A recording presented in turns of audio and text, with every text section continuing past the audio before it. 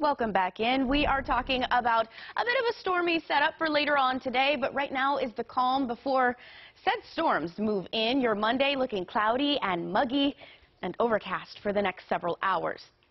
Actually, that's a good thing. We want that. So, as we talk about your day today, let's look at Futurecast. With this rainfall potential, I do want to show this graphic here because we're not going to see a whole lot of activity until later on today, mostly as we transition in the overnight hours into your Tuesday. So we've paused it here roughly for your afternoon and into your Tuesday. You're going to see some rain start to enter in. But the real rainmaker moves in for your Tuesday early in the morning and into portions of the early afternoon as we see another unsettled pattern settle in for the afternoon. So as we talk about your day today, just be mindful of this, plan accordingly. It doesn't look to impact your morning commute or your afternoon commute, but maybe that evening commute as we are seeing a slight risk across the state.